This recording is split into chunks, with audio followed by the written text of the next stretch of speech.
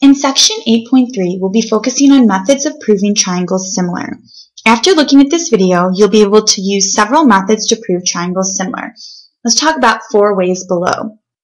The first way is by angle, angle, angle, which means that if we get 3 angles of one triangle congruent to the corresponding angles in the other triangle, then that means the triangles are similar. We can write AAA for that as a shortcut. But let's save ourselves some time, because if we know that 2 angles in one triangle are congruent to 2 of the corresponding angles in another triangle, then by the no choice theorem, the remaining 2 angles must be congruent, those third angles. So we can also prove triangles similar by just using angle, angle. So if we could just find 2 pairs of congruent angles within the triangles, that's enough to say they're similar, right? AA. This is the most common way that we'll prove triangles similar. So it's one we'll be using a lot in our 2-column proofs. The third way is by side-side-side similarity, which means that if the ratios of the measures of the corresponding sides of the triangles are equal, then the triangles are similar. Don't forget to include the similar symbol after SSS. And then finally, side-angle-side similarity is the fourth and final way to prove triangles similar, which means that if the ratios of the measures of 2 pairs of corresponding sides are equal and the included angles are congruent, then the triangles are similar. Now, as I mentioned before, angle, angle is what we'll be using a lot in our 2-column proofs. 3 and 4, the side-angle-side similarities, we will use in more application-like problems, as you'll see in your books.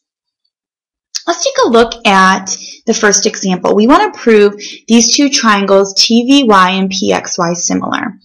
Well, we know that we have a trapezoid, so right away I'd be thinking about the bases of those the trapezoid being parallel.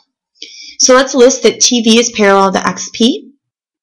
And then from that, we can get congruent angles. So we know that the alternate interior angles that I'm highlighting in red here, angle TVY and angle PXY are congruent because they're alternate interior angles. That already gives us 1 pair of congruent angles within the triangles. You can also list the other pair of alternate interior angles, but I'm going to go a different route, and I'm just going to list the vertical angles that are congruent here, those yellow ones. So we can say that those yellow angles, TYV and XYP, are congruent, and that's our second pair of congruent angles.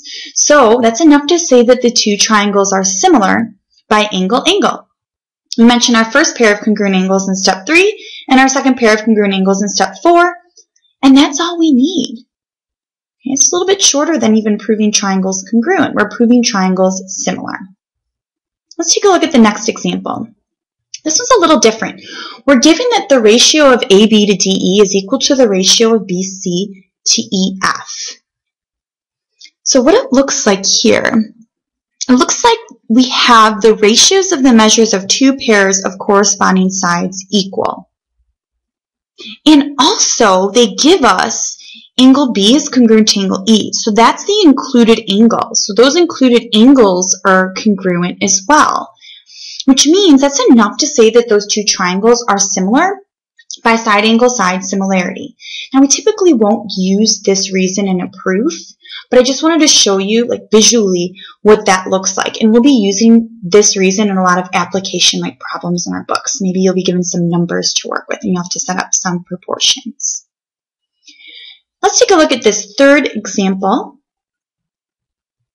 And for this one, we want to prove triangle ABC similar to triangle DEF. It's easy to mix it up, so make sure we're using similar and we're writing the similar symbol. As you can see, I just made that mistake there. So we want to prove those 2 triangles similar. Right away, you should be thinking, well, those blue angles 1 and 2 are not located within the triangles, so we do have to work with some supplementary angles. So we want to mention those.